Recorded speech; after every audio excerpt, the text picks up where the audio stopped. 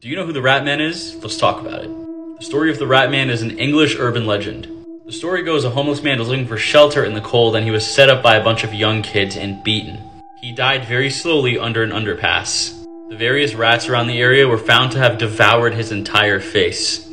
His ghostly figure is sometimes spotted at this underpass and you'll hear rat-like squealing and large claws rubbing against the walls.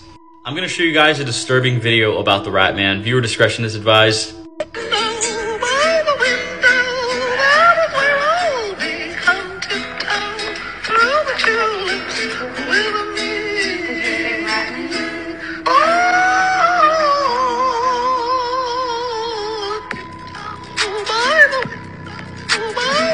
Let me know what you guys think about the Ratman in the comments section below. And a reminder, these videos are for entertainment and informational purposes only.